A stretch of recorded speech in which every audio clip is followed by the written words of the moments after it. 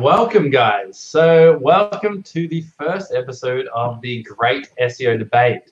So myself, I'm Harry Sanders from Studio Hawk, and we've also got Jacob Stanley over there. And we're going to be emceeing this debate, keeping everyone civil, making sure that we're not obviously putting nails on our bats or, metal under our gloves.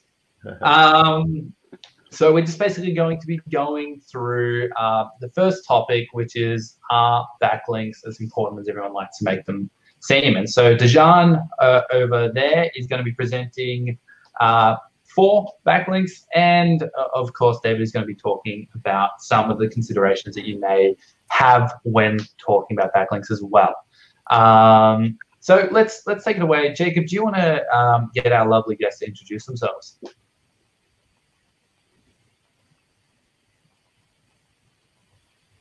Oh, Jacob, you there? Yep, I'm here. Did you want me to introduce myself? Yeah, I did. Yes. All right, guys. So I'm Jacob. I'm the general manager of Studio Hawk. I work alongside Harry. And yeah, I guess we're really keen to ask questions about backlinks because. Do you want to introduce the 2 guests, Jacob?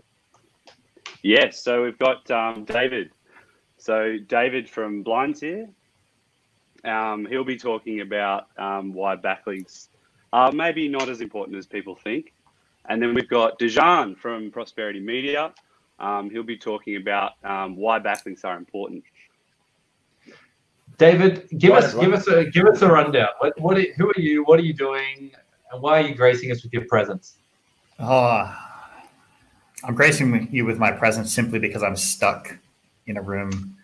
Can't do much else at the moment. But a little bit about me. I've been in the digital marketing business for 7 years now.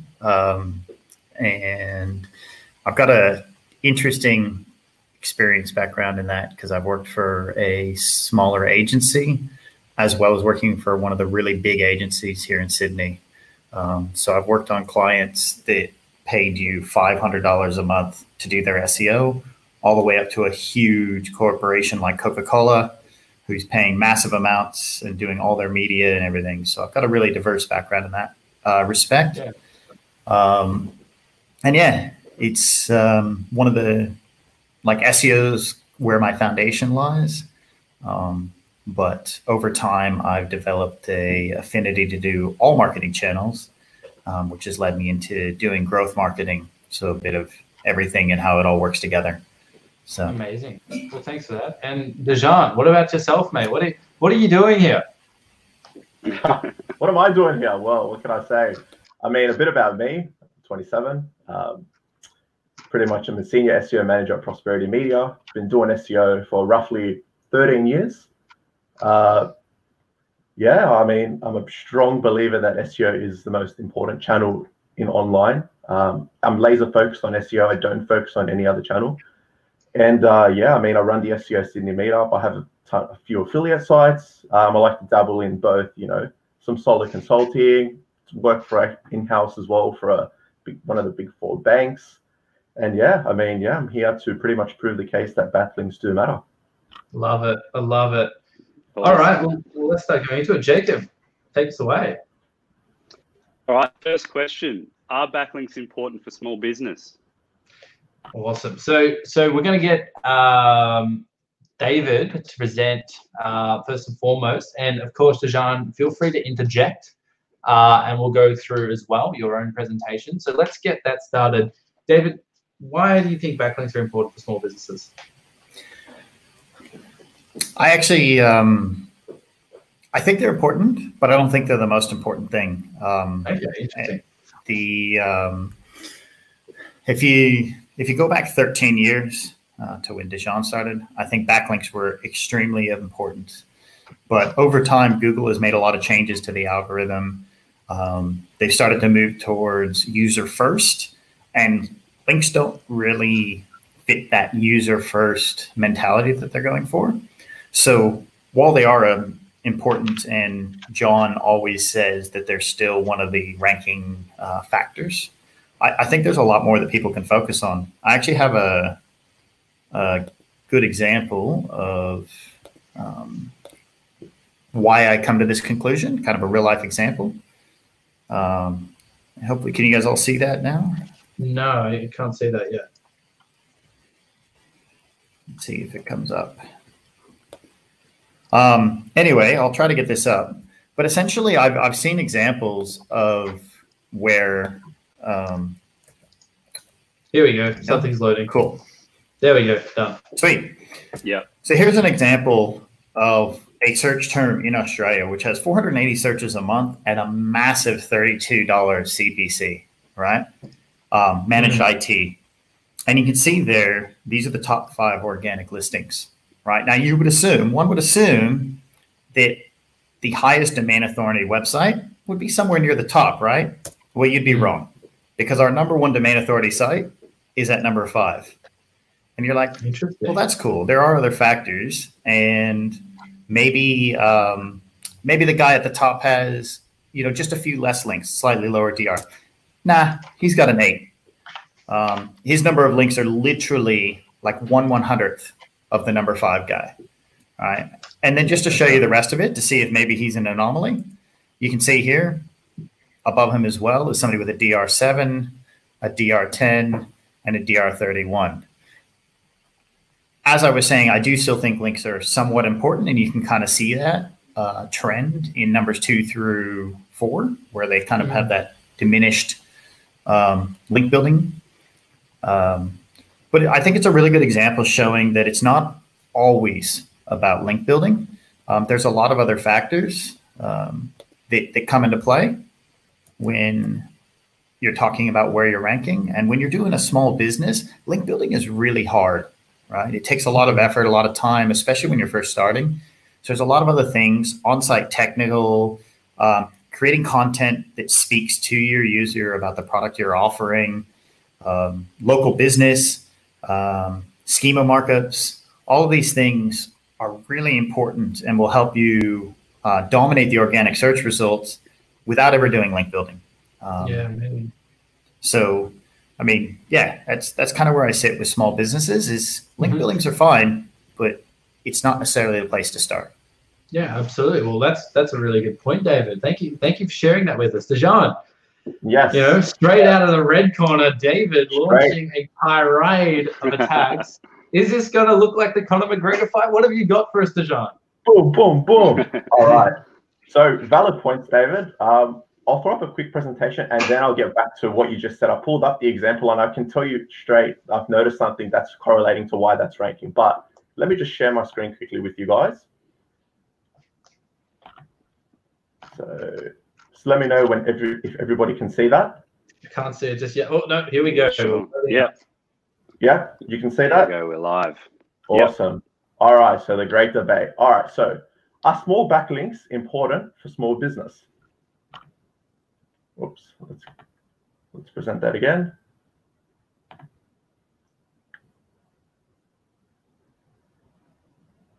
All right, so yes or no, right? Oh, you know what? We'll just do it like this, considering that's coming up a bit funny. All right, what is a small business first and foremost, right? So again, Australia is a funny place, and this is a webinar dedicated to Australia. A small business is technically any business with $50 million or less. So it's quite substantial. I mean, like 100 employees, $50 million.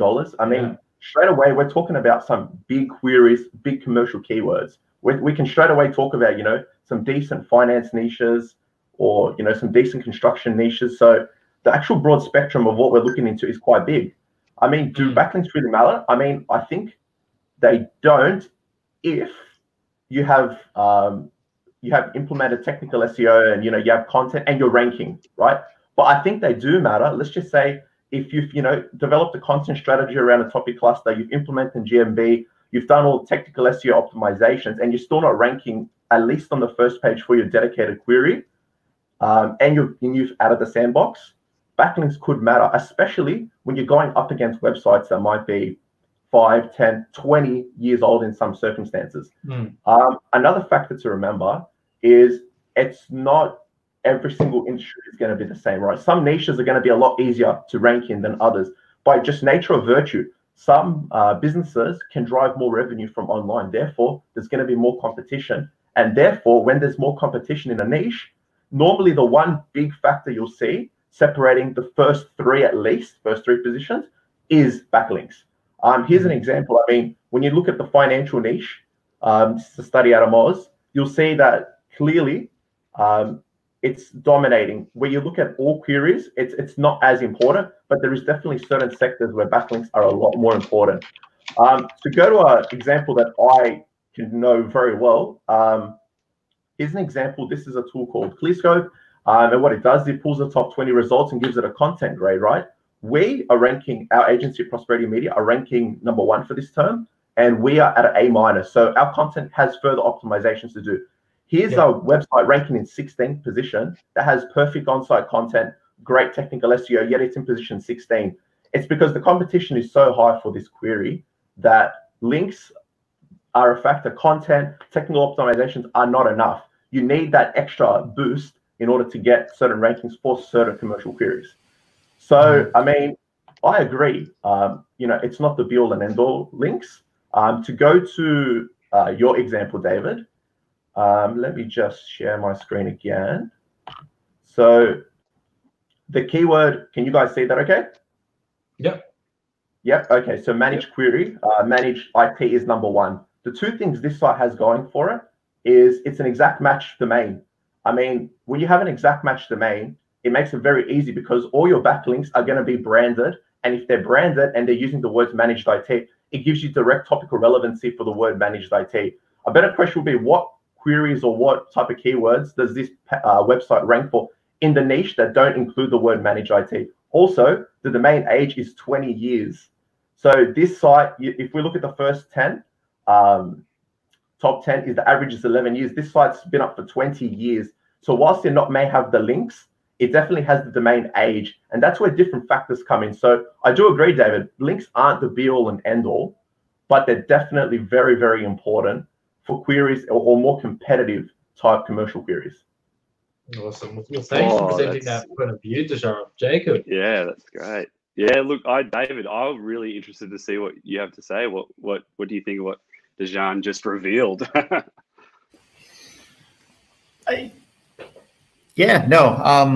I think it partially proved my point that backlinks aren't the end all be all. The example he showed being 20-year-old website using a domain rating or a domain name that specifically targets that search term. That's what I'm saying. There's so many other things that you can do. I couldn't find the example to show you guys, but there was a guy in the UK who used to do single page websites. So he would buy a domain name that was targeted towards a keyword that was highly competitive. He would build no links and he would just do on-site content on just the one page. And he said he was selling his plumber website sold for like $3,000 or $4,000 because he ranked #1 for a local suburb plumber with 0 link building. He just put all the local signals, all the schema markup, good content targeting that local term. And it was like, wash plumber suburb or whatever in the UK. I don't know if they call them suburbs in the UK, but so he just did all those other things to rank. And yes, if he did all that and he was #3, the next thing you do is go out and you do link building because what you've done is not enough. So then you go to that next step. But I really feel that so many people focus on links so much, and they spend all this time doing it that sometimes they forget that let's just do a content refresh. For one of my clients, and I can't show you the example because for anonymity's sakes, they had a blog that was 15, 20 years old. And if anybody did content that long ago, you used to run a blog post like every 3 days that was like 30 words, targeted a keyword, and you just kept slamming them out, right? And that was how you ranked. They still had a ton of that on their blog. And I was like, okay, let's pause all this other stuff. And I did a blog refresh where I went through, 300-400 blog posts from ages ago. I said, these 7 are all the same topic. here's a much better version of that. Let's consolidate. Let's make a really big post. And I literally tripled their organic traffic to their blog over the course of 3 or 4 months, depending on the search term, because I did that content refresh. HubSpot actually did a case study about how they did the same thing and saw a very similar refresh. It just shows that sometimes the links aren't what does it. It's the content. As of Ahrefs and those kind of things. So yeah, look, absolutely. And it is interesting to see that. I mean, tell me, how do you think the view, why, if this is so true and we're seeing this happening, but we're still seeing links playing a part, why do some people still believe backlinks are dead? Do you guys have a hard line stance that backlinks are dead? Why or why not? Dejan, you open this one, bud. All right. Backlinks are definitely not dead. I mean, what I dare say is the type of backlink. So yeah, sure, the scrape box blast of 15 years ago doesn't work anymore. The blog comments that worked a decade ago don't work anymore. It's the type of backlink that matters. You want to be building it from relevant sites that have decent topical authority, that preferably have referring domains coming back to them, back to that page that are relevant to the topic that you're trying to get a link to. I mean, it's definitely changed in perspective. I mean, it's definitely hard. I think a lot of people avoid link building because it is difficult. And I'm sure you would agree, Harry, it's a grind.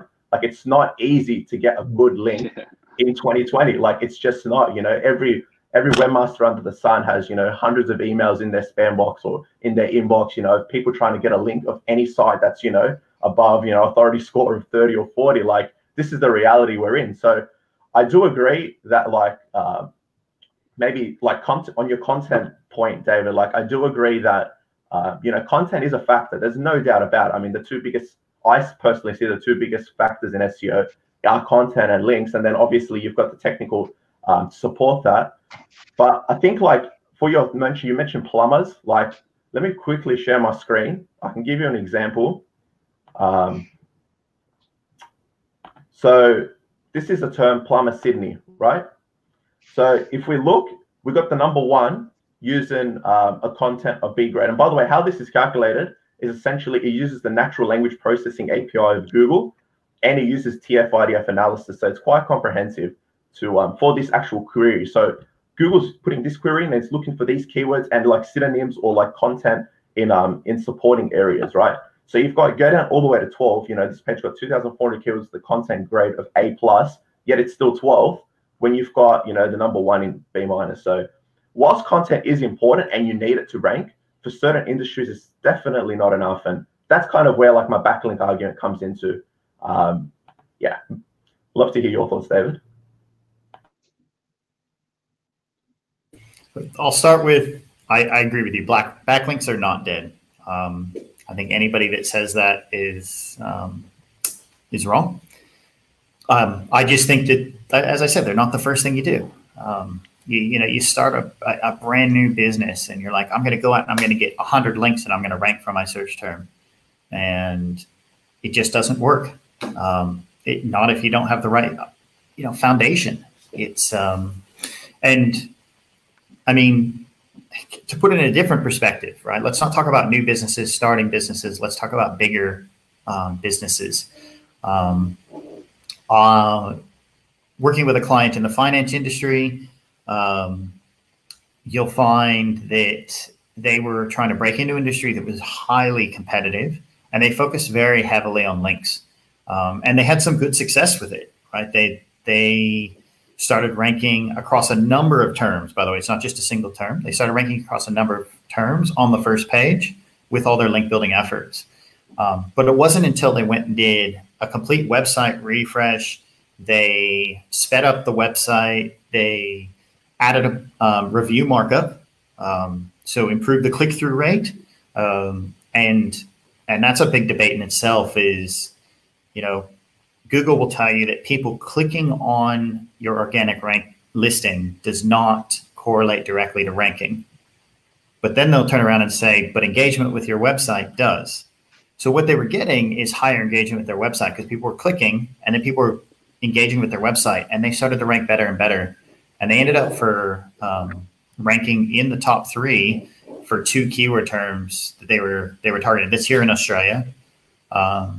and they've gone from being a small player to being a threatening player in that industry. So, David, how do you think that works from the perspective? Look, we've got a lot of questions coming in, guys, and keep them coming. But how do you think that coming, big DC, Daniel Chung himself, he'd like to hear some perspectives from brands with a new business on a new domain versus an existing business with an old domain, and how those backlinks play in. Like you were saying in that finance sector, was that a new domain or an existing domain there, David?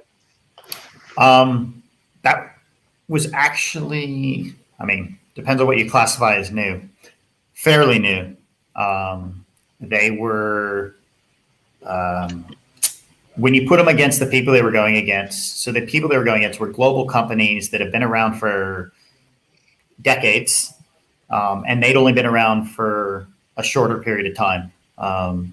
And I wouldn't necessarily classify them now as a new domain, because they've been around for long enough to be I'll call them a middle-aged domain. But like, if you're looking at the perspective of brand new versus existing businesses, if you've got an existing business and you've been around for 20 years or 30 years and you're in a particular industry, you're probably getting a lot of organic value in link building, right? You look at somebody like CBA, right? I don't think Commonwealth Bank goes out and does a massive link building campaign to try to outrank their competitors. They just get links all the time, right? Because people link to their news articles, people link to their, they might do it. Dejan, what are your thoughts on that? Is that something that you've got experience in or know about? I might do.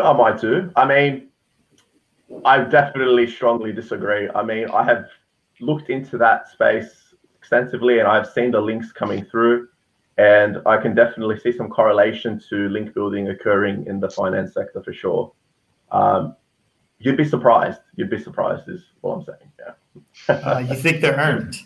Because I've looked at their backlink before, and I think that a lot of them are very natural, organic, and they're not earned links. My answer to that is I think the SEOs are doing a very good job then, if that's your conclusion.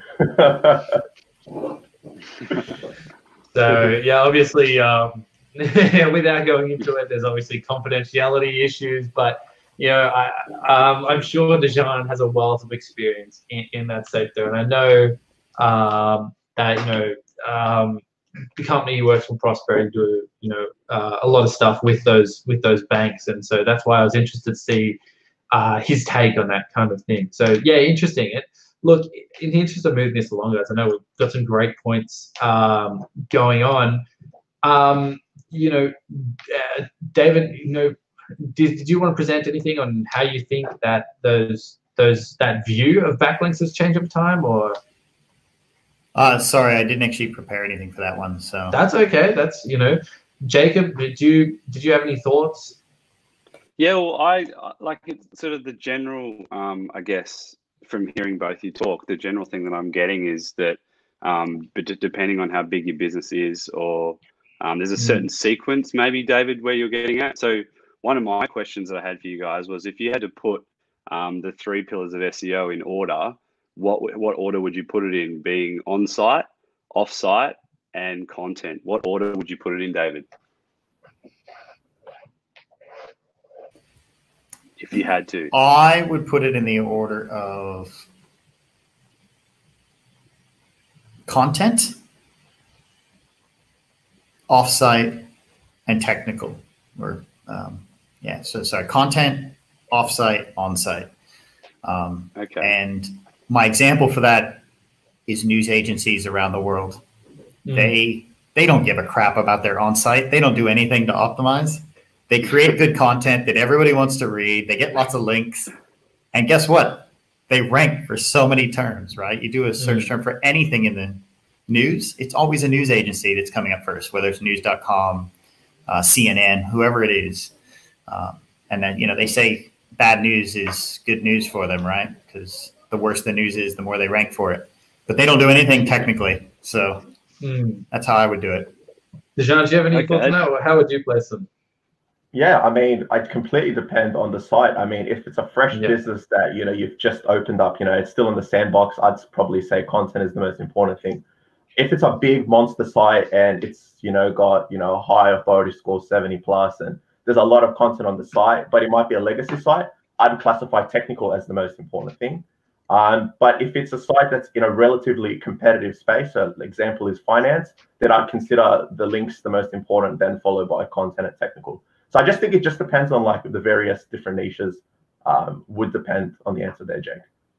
Absolutely. And massive shout out, hashtag it depends. Thank you, SEO guys. Okay, so look, that's great. And Dejan, did you have any views, also posing the same question, do you have any views on how those backlinks have changed over time?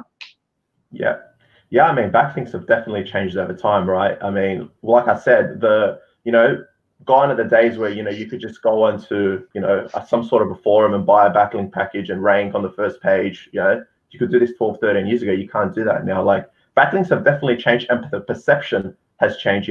We have some clients that they expect certain metrics. They expect 1,000 traffic. They expect the links to be coming from, and the traffic to be in tier 1 countries. They expecting a lot more .com.au, whereas that wasn't always the expectation before. They're definitely starting to talk about metrics a lot more. So I think people know what the difference between a forum post and an in-contextual link and a resource link and a niche edit. People are starting to know the difference. And I think change is coming with the market starting to move forward and understand SEO more broadly. I think that's where the biggest change is coming from. As SEOs, especially agencies, we have to adapt to that. I think that's where that change is really coming. And of course, what we're looking for as well and what kind of links they're valuing. It's always kind of been the same, but I think a lot more people understand like it's those top tier like in-contextual links.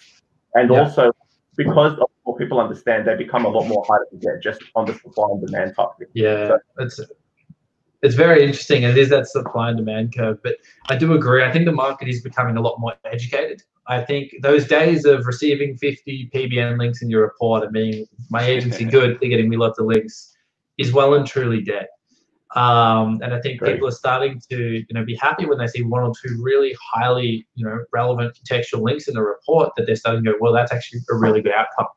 So no, that's a great view, Dejan, especially with Microsoft announcing and saying things that SEO is going to be the most important hard skill of marketers coming into 2020 and beyond. I mean, there's a lot of factors in play there. To break it up, guys, and again, thank you so much, guys, for the questions. We have so many coming in. There's no way we're going to be able to get to everyone, so I appreciate it. But going through, I'm trying to merge a couple of these just because there are so many. So, or maybe we'll do a quick fire round. Daniela asked, what kind of content naturally gets a lot of backlinks? For example, goes viral. And I'm going to merge that with one of Daniel's questions, which is what are the first 5 links that businesses should build? Just merging them together to kind of, make it a little bit more tricky. All right. Dejan, can you give us a quick answer on that?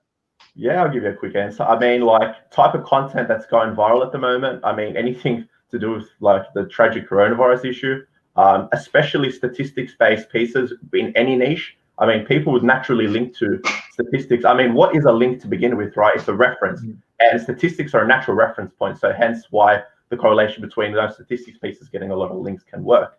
Top 5 backlinks to build.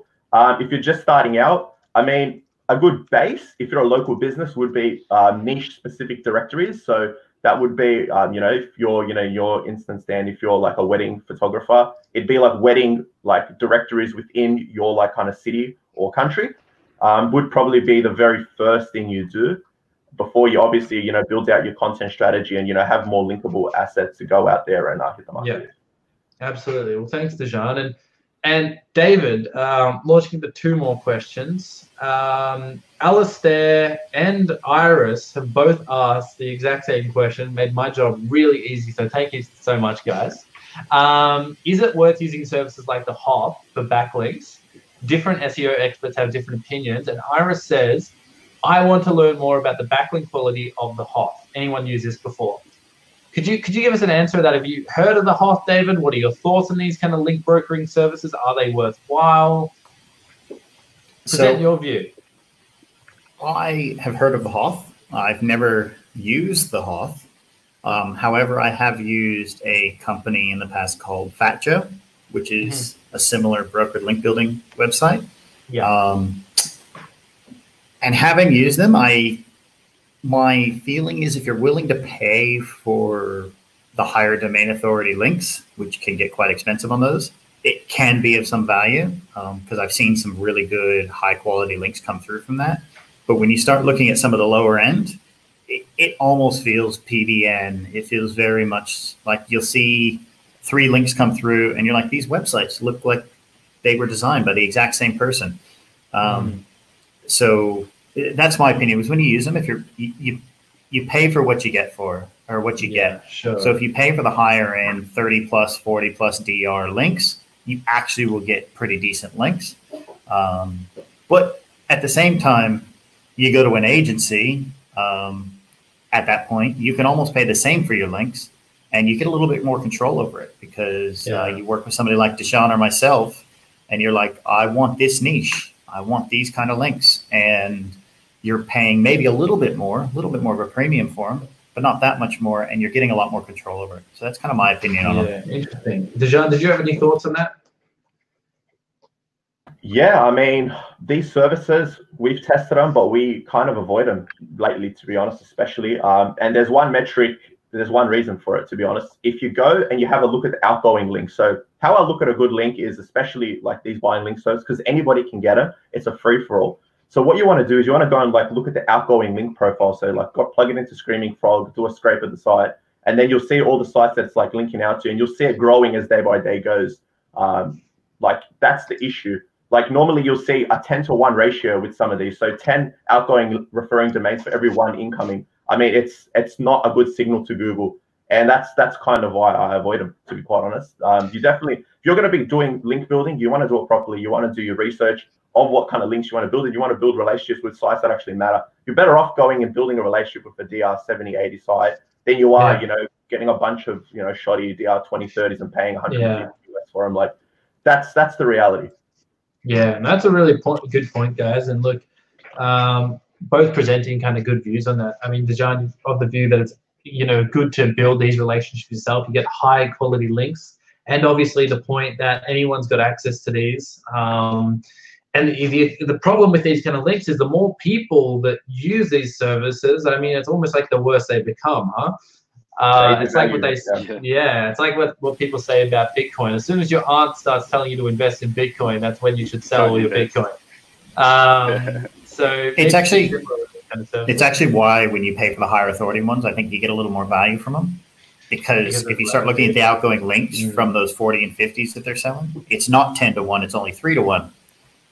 Because everybody's buying the cheap ones. Right. Yeah, absolutely. And look, that's a good point. And also the other point you made, David, around getting an agency to broker those links can often be cheaper due to economy of scale. Right, you're paying a premium to the Hoth just like you would an agency to do them. And look, I always Australians will know the superannuation ad. I think it's Australian Super, where they say same income, different super, and it goes through, and we often run through this with clients, like here's what you would spend if you went through a link brokering service and what outcome you'd get, and this is what you would get if you broke it through an agency. Just because if an agency's got a lot of clients in finance, they're going to be able to broker finance links for cheaper than even if you would go direct to that person, which is an interesting concept. So no, look, thanks for presenting those views, guys. Jacob, I know your internet's a bit spotty at the moment, but did you want to ask the next question? Yeah, sure. This is one that I really can't wait to hear you guys talk about. Close to home. Close to home for sure. The legend Brian Dean himself from Backlinko, he loves the skyscraper technique, and I'm just wondering if you guys think it's still relevant in 2020. Yeah. Really David, if you want to kick off what do you think? Do you think it's still relevant in 2020? Yes and no. Okay. Tell me. This actually comes back to the question that was asked in chat about how do you create content that gets backlinks, goes viral. I think the skyscraper technique is overused for just standard content. But if you can find a really unique way to present, like it's got to be super unique, it's got to be different, it's got to be, the really good example is some of the, what's that insurance company, Lemonade or something that was in the US, and they just changed the whole way they presented an insurance company on their website and just went viral because of it. And they've got massive number of links and immediately ranked well and did really well because they've gone and picked an area where everybody's doing the same thing. They're all talking about it the same way. And they just went super basic, right? They didn't try to sell themselves. They just said, this is what we are. And they did something different. To go the other way, you can actually go out there and you can find a topic. So, you know, Brian Dean's done his massive, like 80-page long, you know, SEO page. I'm sure everybody in the chat's read it, and it just goes forever. But if you took all that same information and put it into a really easy to read or understand format where somebody could just quickly read an infographic, a video, and maybe it only took 3 or 4 pages to do, but you presented all the same content, that could be really effective. And it would be something that's like, I don't want to go read this 80-page SEO essay. I want to read this. It's just 4 pages and it gives me all the information I need. So if you can find a really unique, cool way to do something, I think the skyscraper technique still works. But if you're just out there consolidating the top 6 pages and making one massive article, I don't think that works as well anymore. So David, do you think, are you saying basically splitting it up? Do you think that's because of mobile users? There's obviously more users on mobile than ever right now. So do you think because of splitting up that content, it just makes it a lot easier for users to access and to go through? Or what's the reason for thinking just splitting it up rather than having long? The modern day person wants bite-sized content, but they want it to be super informative. You know, even 5 years ago, 6 years ago, people wanted to read huge pages on a topic, but now they're traveling in the train. They have 20 minutes till they get to work. You know, Dijon wants to find out the coolest new thing in SEO.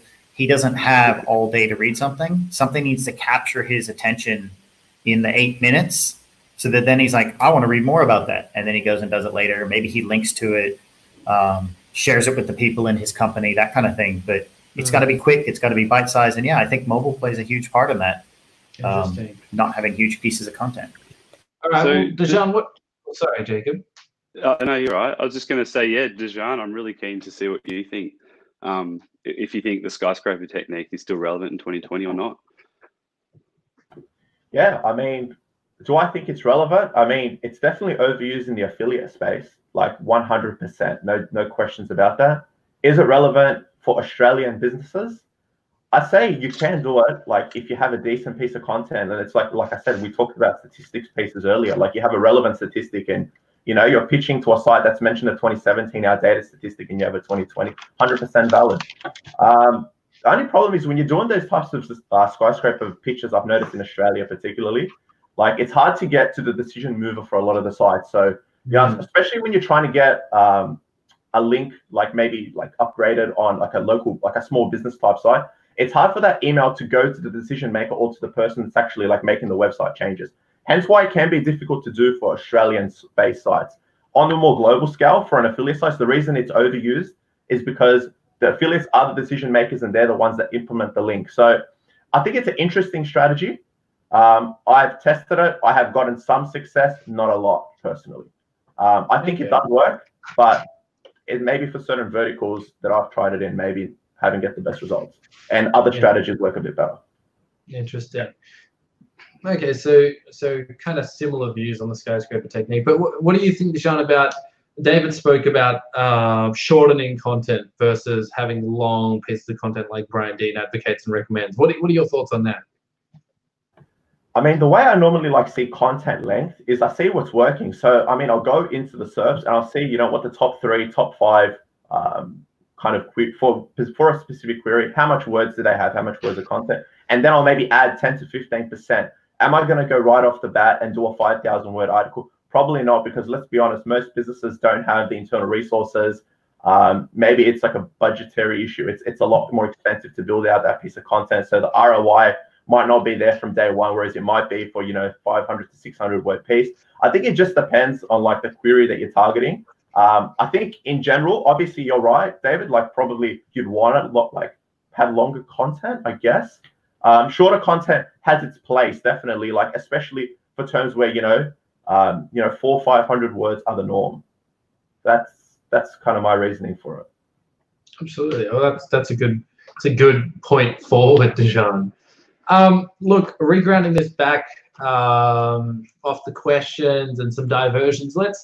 Let's talk about what differences and what's your viewpoint. What's the difference you can see between acquiring backlinks for small and large businesses? Dejan, could you kick us off? What are the differences you see between those two different verticals? The obvious one, the second they see an email from a big business, they want big money for the link. But I mean, like, definitely you can do it for both. Doing it from a brand name, I mean, like for a big name, you have a lot more opportunity, right? So, if a business has been mentioned and you're, outreaching from that business, it's a lot easier to maybe get unlinked brand mentions. Whereas, for a small business, that opportunity doesn't exist because maybe that small business doesn't have really any brand mentions or big media mentions anyway. Yeah. Yeah, that's. And do you think, Dejan, that it's worthwhile big brands still doing outreach or link acquisition? 100%. Like known brands have more sway. Like people know who they are. People are a lot more inclined to reply to an email from a big brand as well. We've noticed the email open and reply rates a lot higher from, big name kind of companies versus smaller or Gmails. So I definitely think, yeah, it is worth it. 100%. Yeah, gotcha. Well, David, what are your thoughts then? Do you think it's still worth these big brands doing link acquisition, or do you think there's other things that are more important? I think that it depends on the objective. If there's something that the big brand wants to push that they haven't pushed before, I think you have to have some sort of a link building campaign, whether that's a PR mention and link building campaign, or if it's an actually targeted outreach to people to get them to link to it, to talk about it. I think when you look at a big brand, we'll use Nike. Nike, as it stands for people searching for shoes, athletic shoes, or Nike, probably doesn't need to do a whole lot of targeted link building. But if they run some sort of a brand new campaign or a really cool content piece, that they have to. It's just people aren't just going to know about it. You have to go out there. You have to build the PR around it. You have to build the link so that when people start searching for it, they see it. And that's big businesses. Conversely, with small businesses, I think it's very similar. I worked with a national interstate removalist company here in Australia called Movable. They had some really high success with doing a PR release. They did a big PR release, and it really pushed them up. They moved from ranking on the second page to ranking on the first page of Google for their search term. And it really shows the value that even as a small 1 or 2 man shop, if you do some kind of a big media mention, it has value. The advantage that big businesses have is, as Dejan was saying, they have a bit of sway because they've got a name behind them. They can go to these guys and be like, here's Coke's, here's Nike, here's BMW's cool new thing. And everybody wants to talk about it, right? Perfect example is Donald Trump. Donald Trump could get anything he wants mentioned in any media agency around the world right now, because he is the biggest brand name in the world, I think, at the moment, because everybody talks about him negatively or positively. He's a big brand name. So they do have that sway that really helps them, but they still need to do it if they want to get the word out there. So. We've still got lots of questions coming in, guys. I've got one here from Daniela Furtado. So do you guys have any cases, I'll start with you, David, of websites that have performed well without any link building?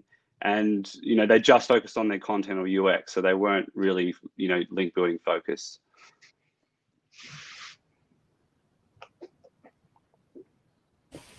When we say perform well, are we saying growing, or are we saying ranking number 1? Because I go back to that same example. Traffic increasing. So we go back to that same example. Movable, which is the interstate removalist company here in Australia. Before they ever did a lot of link building, They just focused on good content, restructured their website, and they went from not ranking to ranking at the top of page 2, bottom of page 1, and their traffic increased by like 10x, because that was just for their key term. When you started going to the more niche, they started to rank better. So they actually 10x their traffic then. But, you know, that's not to say that's at the point where you almost need to do that next step, which is link building, because then they did it again when they link built. After doing it without link building, it did have good success. Then pairing it with the link building, they had great success. So, sure. So you're saying it's in waves rather than, you know, all together. Like we managed to get them enough success without the link building to get them to that point where they're like, cool, we're making some money. I can pay for some link building now. And they went out and did that. Yeah. Dejan, would you have done it the same way? Would you have put that focus on links? Or do you think if you had to put that focus on links early, do you still think they would have seen that gain through the link acquisition? I mean, look, like definitely, I mean, there's a case where, you know, content does matter. I'm not disputing that, but I think both should be done in unison. I mean, you probably should be building content, and through that content and traffic onto those pieces of content naturally does come links. So, I mean, definitely it should be done in unison. That is the most natural way. To answer Daniela's question, is there any cases? My own site, so I run a construction blog, buildsydney.com, gets like 20,000 visitors a month in Sydney. I was getting good results when I was just mentioning specific developments. So when I was just like writing content for a specific high rise, like, you know, Parramatta Square or the Crown in Sydney, and I was getting okay results. But it wasn't until like link acquisition from like big PR, like websites like Sydney Morning Herald came in, that I started getting our first position for something like Sydney Development or Sydney Construction. Like, so I do think like you can get like your content ranking for like queries that are relatively uncompetitive, and especially if you can build a topic cluster around it. But it's not until link building comes in that you can really start ranking for competitive commercial queries. And that's really what I want to stress here. No, I love that. And that's a great hardline stance to take, Dejan. I think it's brilliant to get that kind of view. No hashtag it depends. This is how it be. That's it. David, what do you think? Like, do you have that same view? Do you have a different view? I would actually probably have to agree with him on this. The more niche the topic, the easier it is to do without links. If you want to rank for, I don't know, you know, 3-ply toilet paper sold on Windsor Road in Balcombe Hills, which has 0 search volume a month, you could create a content piece, no links, 1-page website, and probably rank for it, right? But if you wanted to rank for toilet paper right now, good luck without doing a lot of media mentions, right? Because everybody's searching for it and everybody's looking for it.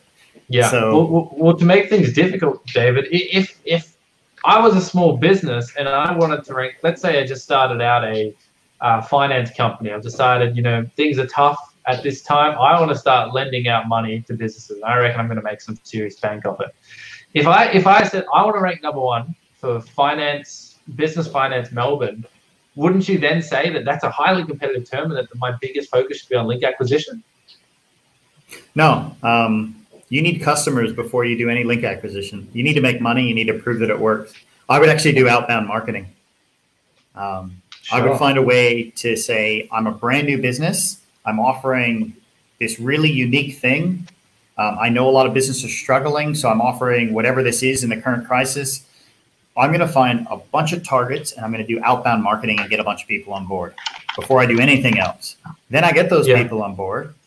And that's when I'm going to actually use them to build links. I'm going to go to them and say, hey, did you love the service? Leave a review. I would love it if you, spread the word, be a bit viral, use the referrals. And eventually what happens is you start to get almost natural, just some natural referrals. And now I got the money coming in and I've proved my business case. Now I start focusing on those other things. But I think for a brand new business, like in that highly competitive industry, outbound marketing is going to be where it's at. So you reckon that's the fastest way to get me to rank for that specific term? I think it's the fastest way to get people to know your business, which will result in you ranking, especially in that competitive space. Okay. And Dejan, I've come to you now and I've said, David's told me to focus on outbound. I want to rank for this term as fast as I can. What are we going to do? Are we going to fix my website? Are we going to do some content? Or are we going to get some lean, mean link machines? Like anything in SEO, first we're going to say it depends. You know, we're going to look at your technical, we're going to look at your content, we're going to look at your current link profile, we're going to see where, you know, wins can be made. But if we were to rank for, what was it? Business finance Melbourne. That's what I want. Business finance Melbourne. We're going to look at it. We're going to see how much links your competitors are getting. First off, I would definitely say a focus that is a commercial query, and I would dare say that links have to be involved in some certain way. I will then look at, okay, like the top 3 have got XYZ amount of links, and you know there's XYZ amount of links coming through per month. Now, how many of those links are going to from relevant sites? How many of those links are going to relevant pages that actually move the needle? Then I'll probably work out a formula of XYZ links are needed to rank for this query per month. And that's probably the aim of attack I do. And then I look for like opportunities within the niche, and then I go backwards and start creating the content, or like think of like different strategies where we can attain the links. Are links like required for that? I would dare say so without looking at the specific. They are, especially in the current climate.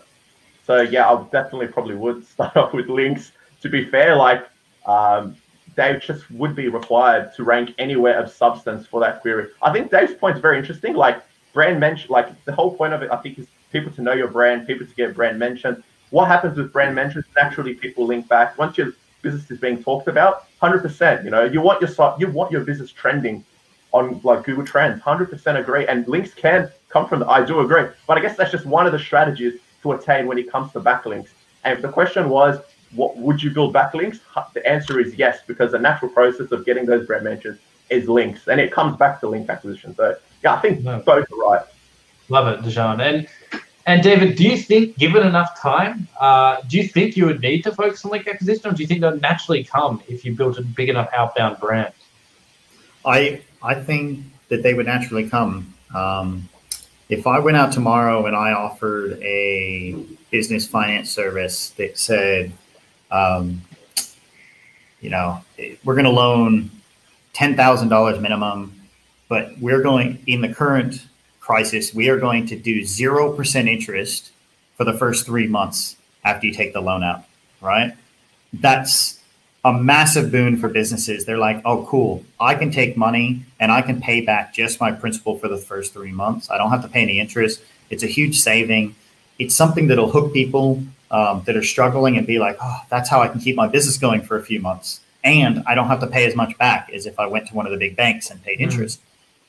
And then what you can do with that is now you got a bunch of people on it. Now people start to talk about it. You send it out. Now you can do that PR release. You go to the PR, you go out to the news agency. This is what I'm doing. This is what I'm offering. And I've already got this many people on board. Here's my testimonials. And the next thing you know, you got people mentioning in the news, and now people are talking about it, and now people are searching for it. And even if there was no links, I reckon that if you hit that virality and that trending, you know, the Google Trends, you'll start ranking for it just because user intent. Long term, however, I think that would be a short-term solution. So that would be a really good way right now to rank very quickly. But long term, I think you have to start looking at some of those other things, and you have to think, okay, this will last me for the next 6 months while we're all isolated in our homes. What am I going to do after that? So sweet. Now my first couple of months is done. How can I start building ongoing links? How can I fix my technical? How can I create good content that keeps people coming back, that keeps my authority past this trend, right? Because I don't want to be one of those guys that's there for a few days and then so eventually it does come back to getting some links. Yeah, I think eventually it would. So. Yeah. Oh, I'd definitely like to add that. I'd love to add to that. I'd love to. So I think like when it comes, you made a big claim there, a big claim when you said like all a business needs is for it to be searched and to rank. I can show you so many like clients that when we started only ranked for their brand term and had thousands of searches for their brand, but really like no other commercial queries. That's number one. Number two, 100% agree. If you're, you know, like one of the big four that have come out and said, you know, we'll give you 6 months, no repayments on your mortgage. if you're one of, I think who did it, like ANZ, NAB, and Westpac agreed to it, I think in the latest update. 100% if you're a big business, you're going to get the press everywhere. If you're a no-name business that's just opened up on the corner, it's going to be very, very, very difficult to get, at least in my experience, like listings on any publication worthy or highly authoritative to get those links. It'd have to be pretty extreme. Yeah. You have to almost beat the market, right? If you had done it 4 weeks ago before ANZ had done it, you probably could have gotten it, right? If you do it now, you're right. Nobody cares. Everybody's doing it. So now you have to come up with that cool new thing that everybody wants. But that's what the fun of marketing is trying to come up with something exciting. So that also matches the business use case, because you can come out and say as a business financing, oh, we're going to do $10 million, no approval, unsecured loans. That's a great idea from a marketing perspective. You'll take off. From a business perspective, that's probably not going to work out so well for you. So yeah, it is that constant juggle. Look, throwing back to most businesses as well already, provide values. It's just a matter of, transcribing that digitally as well. Right. That's really and getting and reaching that out, right? Like, you might just do, loans, but you might do it in a way that services way above your competitors, right? You overservice them. And that's what, if that's what people want and there's a demand for that, then you basically want to reach that out and let people know, hey, look, we service way better than our competitors. So it's just, I think there's a lot of outreach opportunities that people just don't even think about or get creative. Yeah. There's actually a really good example for that. We've got talking about the finance industry and loans. I remember when all of the little online loan companies came into play, the UBank and the loans.com.au, they started from nothing and they're like, come to us. Everything's online. You don't have a branch. You don't have to go in and talk to anybody. Just apply online. We'll give you a call, ask for a few documents, and we're going to give you a much better rate than anybody else can because our overheads are really low. And they marketed it well through the PR, and they were offering something that nobody else was offering. And now look at them, right? They're doing extremely successful. They've branched into car loans.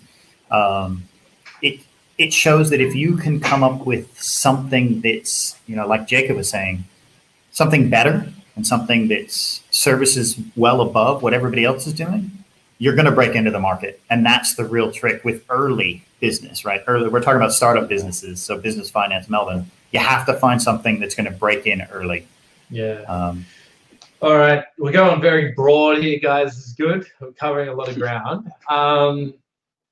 So Alistair McMillan has a question, and they want to know, is it worth a digital agency to have a backlink on their own website from each of their client sites?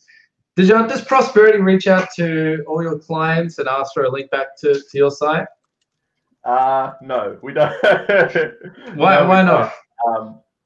Well, for one, we feel a link should be only used when it's reference based. And to say, to go on, you'll see these site-wide footer. I mean, 10 years ago, that was one of my link building strategies where I'd go and put a footer link and, get tens of thousands of referring domains, when I'm sponsoring a template from Blogger or WordPress.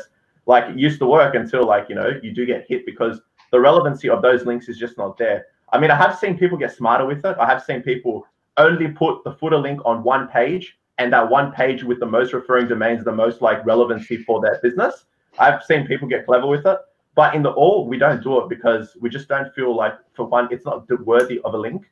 And for two, we've seen actually negative implications from it. And also on top of that, you don't want to be using exact match anchors if you're going to do it.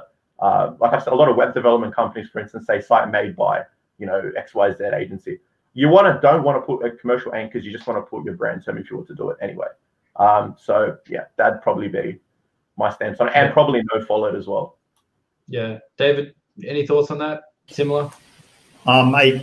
I believe the exact same thing. The footer wide links, it's a thing of the past. It's not something I would ask for. If you are going to go ask for it, a really good place that I think would work would be in the About Us page. Almost every company has one.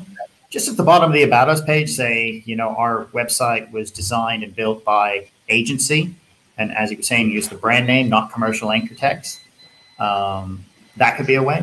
But I think for an agency, it's a lot more valuable to use what you do to build your own link. So we're all marketers. So go out there and get links in marketing articles and marketing blogs. That's way more contextually relevant than my website was built by this. Now, if I was just a website building company, that might be a bit different. But like, I don't know if there's any of those left where they just build websites, or not many. But somebody like that, there might be a different answer to that question. So. Interesting. And Dermot Clark says, I've got a new client that paid a service to add links to quality blog content on a bunch of dodgy, rubbish business directory sites. Would these links be hurting my client's performance? Likewise, there's another one that asks, many legacy websites have hundreds of thousands of blog comments and link 2.0 links. Should they be touched at all? So a couple different questions. I wonder if we could cover them off in the same while I deal with DJ Roomba, who's got an eager that it's now 11 a.m. Yeah. I mean, I'm happy to start that one off. Yeah, go for it. Yeah, like, so I'd probably say look at like the time the links were built, look at the date, if you can, through a backlink tool, and then correlate if there was a traffic drop on that page where they've been built and the broader website overall, then you can kind of correlate if there's been a traffic drop. I'll also look at the quality of the directory. You know, if it's one of those, like, you know, low authority score, low DRDA type sites, that's irrelevant. You know, if it's a directory from like, you know, a different country targeting an Australian business, definitely worth looking into disavowing. That'd probably be my quick hunch. I'd probably say it would. I mean, Google is now ignoring a lot of links rather than directly penalizing, but it may be worth looking into if it was done in an excessive level in a small time frame. Yeah, absolutely. David, do you have the same thoughts there? Disavow? I don't believe in the disavow tool at all anymore. Okay. Unless really? I actually follow Google's rule. If you actually want to be completely disassociated with that website, sure. But I ran a test against a website where I paid $200 for 1,000 links. Good deal. And so nothing happened to it. Nothing happened to it. I know, right? That's like 25 cents a link or whatever. So, but nothing actually negatively or positively happened to the website at all. Google just ignored it. And then I built 3 or 4 really good links, and I saw a bit of an uplift. So it's hard to correlate if those 1,000 links were holding me back, except I did try disavowing them and still didn't see any change. So I don't think I think there will be cases where a bad link could negatively affect you. It comes back to our previous comment about contextuality. If I'm building a bunch of links to a page for my marketing agency, and they're all from marketing articles and blogs, and they're all very contextually relevant, and I suddenly turn around and build 1,000 highly non-contextual links, maybe that will negatively affect you, because Google will be confused more than ignoring it. They'll be like, wait, are you about marketing or are you about, you know, pornography? I'm not sure which one it is. So yeah, I get confused sometimes too. or a better example, are you about dogs or marketing? I can't tell, Harry. You're sending mixed messages right now. Yeah, sorry. Definitely on the disavow, like, I think like it just depends if you've just correlated traffic drop, and you know, you can go into Search Console and you can check, you know, if you've gotten a penalty, like, and especially if it's a link-based penalty, then you'll know, like, I guess that's a very like real world use case to use a disavow. But I do agree, like, I think Google's getting good at like just ignoring links. That's definitely why it's worth, if you've gotten a significant traffic drop, to look into it a bit more in depth. Other than that, if it's just not too many and you haven't seen a big drop off, yeah, I mean, it's one of those things. Yeah, it's a good point, John, because you can generally see, like, I mean, not all the time, but sometimes you can actually see the negative impact on, you know, some of these negative links have. Yeah. But David, do you see the similar things? Well, I was actually going to say, regarding the questions on like legacy links, if somebody built black hat links, you know, 10, 20, 30 years ago, one thing you can look at to see if those are still affecting you is you go back to, it was about 2.5, 3 years ago when Google released the update that was supposed to ignore all the really bad links. So it's just, rather than negatively affecting you, they just ignore them.